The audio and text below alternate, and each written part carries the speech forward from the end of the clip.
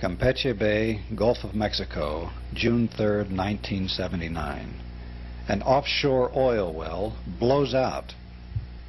The rig, owned by Pemex, Mexico's state-run petroleum operation, is shown here moments after the blowout.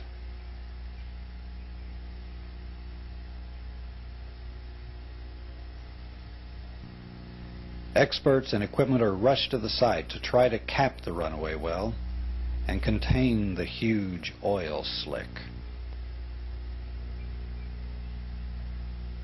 First reports are hopeful that the well can be brought under control. But efforts to plug the well, spewing as much as 20,000 barrels of oil a day, prove unsuccessful.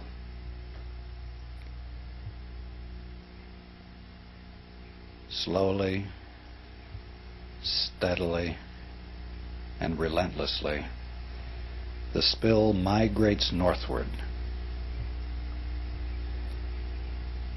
and finally comes ashore on the Texas coast at South Padre Island.